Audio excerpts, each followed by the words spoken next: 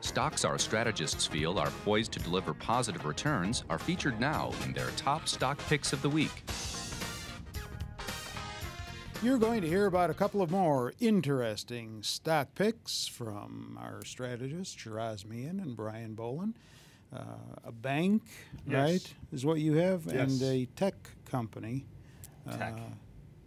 Broadly Broad-based, yeah. categorized, right? We'll get into yours in a minute. We'll start with you. Yeah, so bank, it's a regional bank, Comerica, CMA is the ticker. It's Dallas-based, has operations in Texas, California, Michigan, a couple of other states. About $14 billion in market cap, has been all over the place this year, but is up about 15%, a shade above the S&P 500, a little bit better than the Zacks finance sector. Banks, particularly these regional banks, are primarily interest rate plays, and interest rate has been, long-term interest rates particularly, have been struggling this year. They peaked at around 2.6%. The beginning of spring, and have been hovering between this 210 and 240 range ever since. We are towards the high end of that range, or maybe a little bit below that.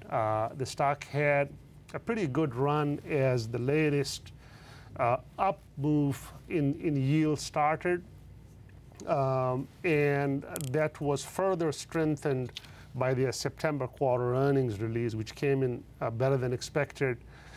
So strong earnings outlook for the company, primarily on the basis of improved margins for banks being a function of interest rates, and better operating efficiencies, meaning cost controls are better, and they are seeing a decent momentum in the loan portfolio growth too. Yeah, so the overall, score of A, momentum. That's right. So I like banks in general.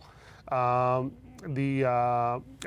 could have all of these favorable things for the larger Wall Street operators as well, but I prefer these smaller regional players, and Comerica, I think, is a pretty good bet in that space.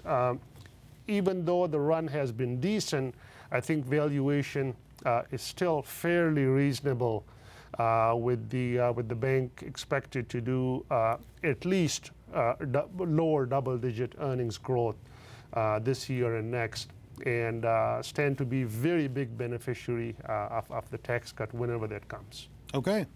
Brian, you have Silicon Labs, a little bit more specialized tech company. Yeah, and it has a very diverse revenue stream. They call about 50% of their revenues coming from Internet of Things products, which basically just means sensors, wireless equipment, and MCUs or microcontrollers, or semiconductor kind of chips, as we like to think about. That's what that means? Internet of Things? It just takes in all those? Well, those things are necessary to be part of the Internet of Things. You have to be able to connect to the Internet. Those are the things that help the device, whatever it would be, whether it be a wearable, whether it be a sensor to check things, or maybe even your refrigerator. They have to be able to connect to it, so that's that wireless component, the sensor that would tell it, what is it measuring, possibly the temperature inside your refrigerator, possibly how many times you open the door, or the weight where the milk would be, maybe.